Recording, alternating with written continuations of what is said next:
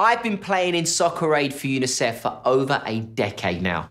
I love it. Win or lose, it's the best feeling ever. But I've also had the chance to see for myself exactly why this game of football is so important. In 2018, I visited Nairobi in Kenya and was shocked to see children who, instead of being in school, were working on a rubbish dump. I've never experienced anything like this before, ever. The smell, it's just horrifying.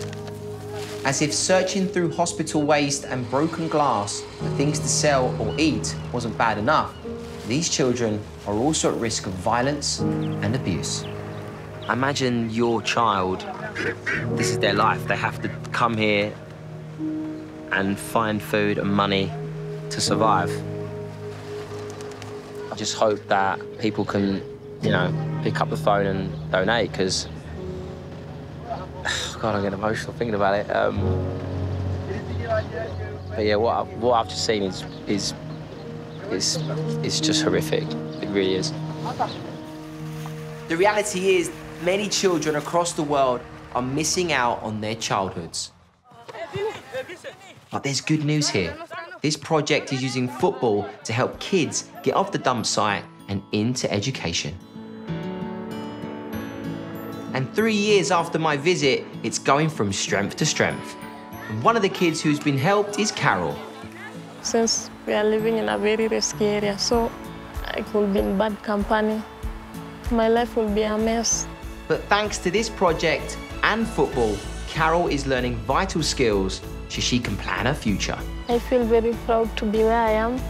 My life is very different compared to before. Nothing is impossible. I feel just happy. This project has already helped over 1,000 children into education. That's the power of sport. And with your donations, we can do even more all over the world. Well, we'll actually just give them somewhere to come and play with no fear of danger. Just be a kid instead of being in the streets. As a result of this girls' football project, dropout rates from a school have reduced to just 1% in this region.